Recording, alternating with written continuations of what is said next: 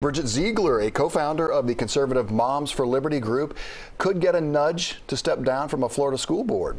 This comes after her husband was involved in a sexual assault investigation. The Sarasota County School Board cannot directly remove Ziegler from the panel, but it is set to vote on a resolution requesting that she at least step down.